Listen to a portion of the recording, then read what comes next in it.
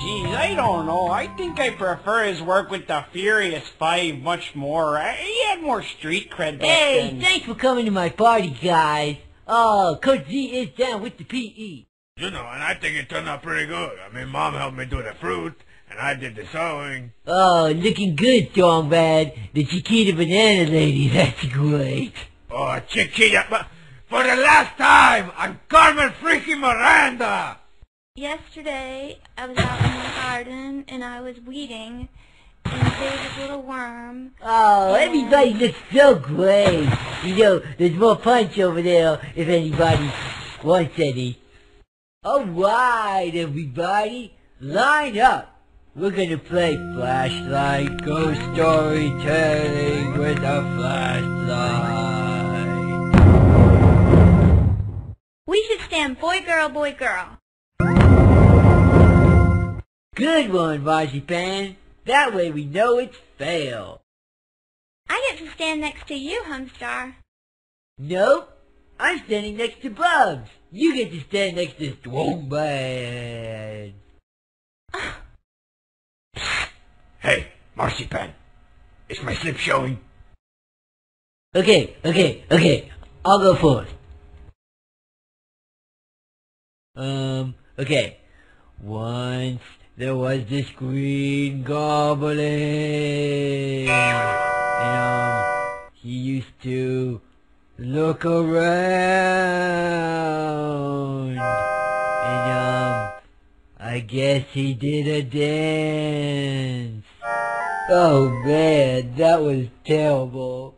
And the goblin, he had a gremlin, and he jacked up on some fat tires, and he took it up with a 411 pilot track out back, 750 double bumper, Edelbrock intake, 4 over 30, 11 to 1 pop-up piston, turbo just 390 horsepower. I mean, he has the freaking muscle.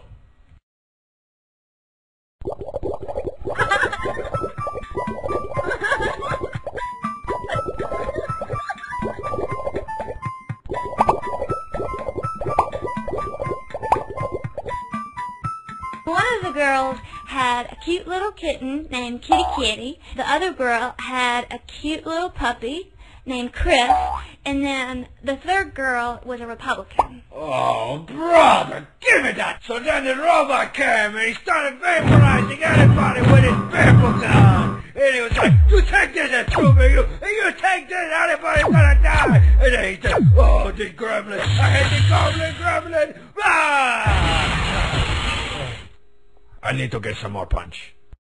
Ooh, and then there was fried fish and heavenly ham and salisbury sundaes and globs of meringue and strawberry frosted donuts and bowls full of jelly and Klondike pudding and scrumptious fiddles and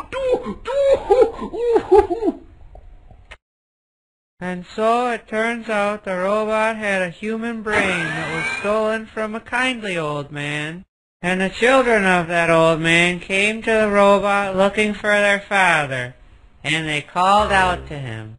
And the robot's human brain remembered his children and his stolen life, and he was moved to tears. But the tears shorted out his circuits and fried his brain, and the robot toppled over, and he crushed his children and the goblin too, and none of them lived.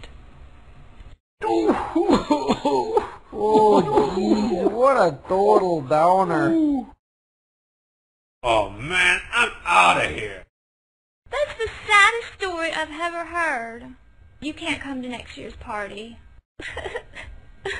Gee, thanks for coming to my party, Strong Sad.